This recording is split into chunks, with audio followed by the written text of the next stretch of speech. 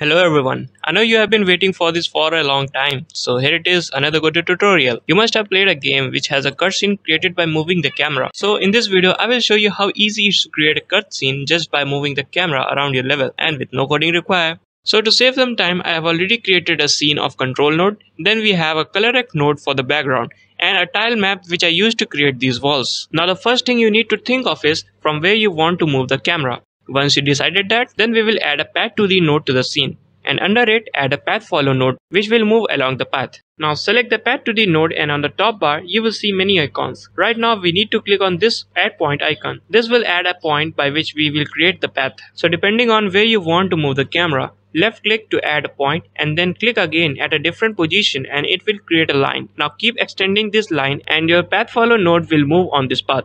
Now once you are done, click on this icon. This will make the sharp edges smooth. So click and hold on the edge point and drag your mouse. And you will see two handles coming out of it. You will need to move this handle to make these sharp edges into a smooth curve. Once you are done with smoothing the points, add a camera to the node under the path follow node. Now make sure the current is turned on. Now click on the path follow node and in the inspector you will see an offset slider, and as you move it you will notice the path follow node along with the camera is moving along the path you just created. Also make sure the rotate option is set to false, so our camera don't rotate as we move along the path. But you need to change the slider during the game. So in that case, we are going to use the one and only, the legendary node, Animation Player. So it is actually very simple. First click on the animation player and then create a new animation. Then just put how long you want your cutscene to be. For this demo, I will write 6 seconds. Then bring the pointer in the beginning. Here I am gonna leave 1 second of time, so the camera doesn't start moving as we play the game. Then go to the path follow node, set the offset slider to 0 and click on the key icon. This will create a keyframe in the animation timeline. Then move the animation slider at the end. Then go to path follow node again and slide the offset slider to 100. Now again click on the key icon to add a keyframe. The camera will move along the path with a linear speed. So when there is a turn, it feels a bit unnatural. So move the pointer at the point where the path follow node is in the corner and add a keyframe if there is none.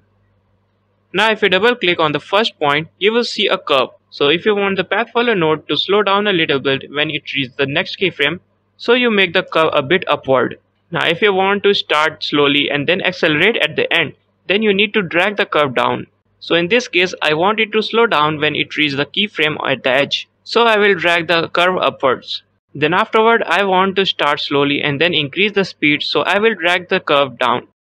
So you can see by changing the speed, it looks a bit natural and smooth. Nice.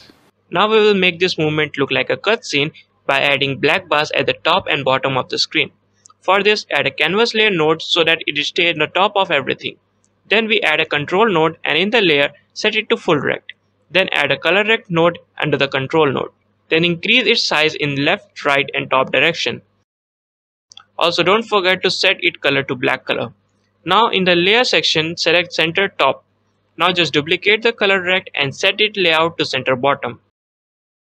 Now open the animation player and then select the control node. There you will find a visibility section and under it, select modulate and reduce the opacity to 0. Now click on this key icon and create a new keyframe at the beginning. Now I will move the animation slider about 1 second and now I will bring the opacity of the control node back to 100%.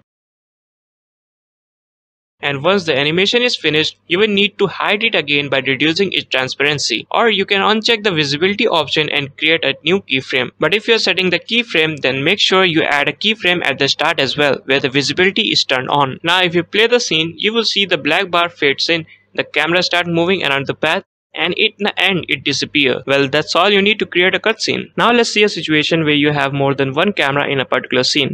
So in this scene, I have one camera attached to the player and one camera for the cutscene. So as you know, only one camera will be activated at a time. So initially the cutscene camera will be closed and the player camera will be active. And if you don't know how to activate a camera, then you can set the current to true and the camera will be activated. So as you can see in the animation player timeline, I have also added player's camera and my cutscene camera. So when the animation starts, I turn off the player's camera and turn my cutscene camera on. Then the whole cutscene runs as usual.